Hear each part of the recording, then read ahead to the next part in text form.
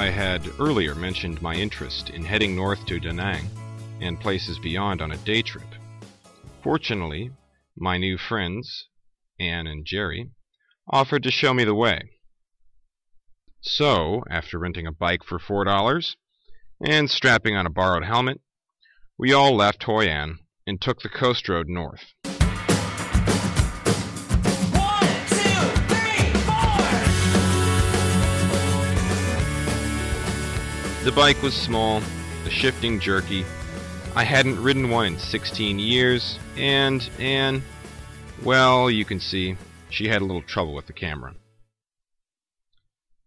But only after about 15 minutes of driving, we came to our first stop, a peculiar cluster of jagged hills known as the Marble Mountains. And around them were a plethora of carvers and shops selling sculptures of all sorts. Oh, now I know where Darcy Bustle came from.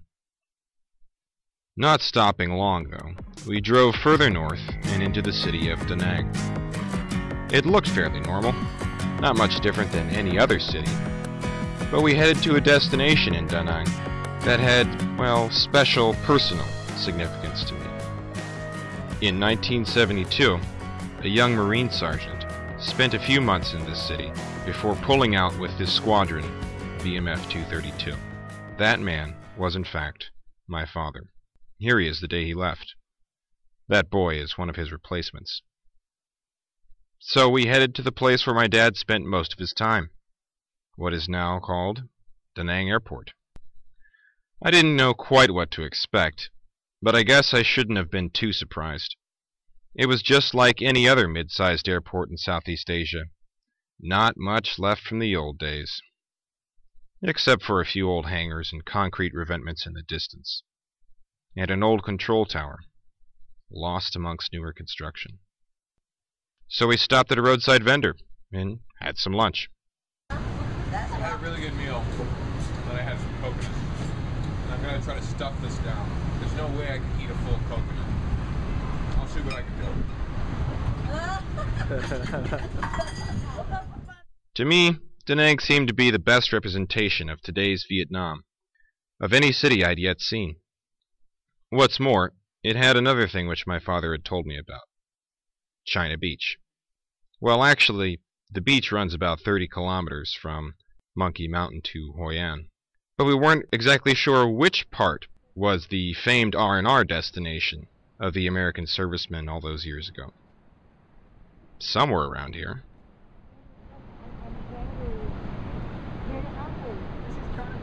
Not here. Yes, it is, isn't it? It's John and Pete. No. After that, we headed back through the maelstrom of human and machine, that is, Da Nang traffic, and made our way to the mountains looming close by. After getting to the mountains on the north side of the city, we were finally at a place that I had been waiting to see for many years. One of the major reasons I came to Vietnam, and well, there was only one thing that I could say. Some say that it's a deserted river of perfection, and that it's one of the greatest coast roads in the world. In the world. All we know is, it's called the Hai Van Pass, and I'm about to drive it on a motorcycle.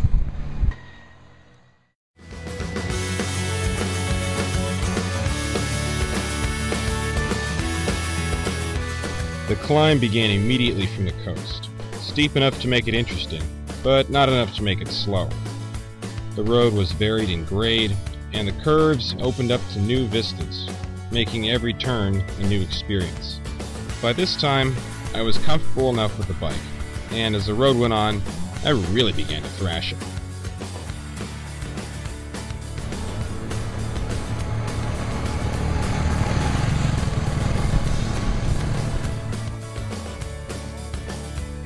Well, I mean, as much as one can thrash a scooter anyways.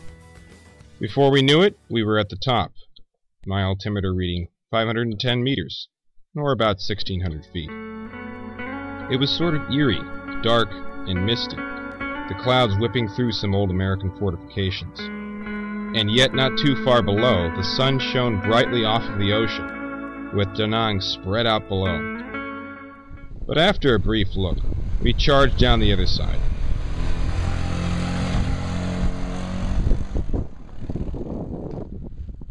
And found a little path to a village on the beach, where we met a young girl. Your win. My name is Oh, hi, I'm Caleb. Mấy tuổi? Mấy tuổi? Bye. 27. 11. 11. 15. Her father had later staggered out of his house and tried to get us to drink some rice wine with him. Yet, judging from past experiences with the potency of rice wine, we declined, and, well, headed back up the pass.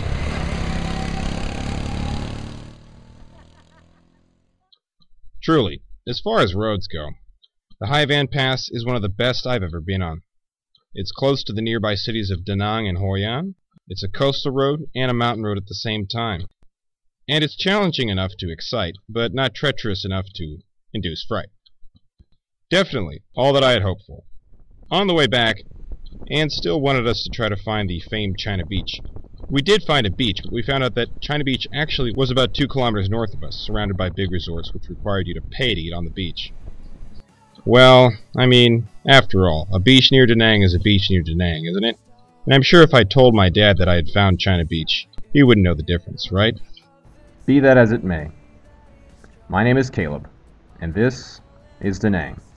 What a place.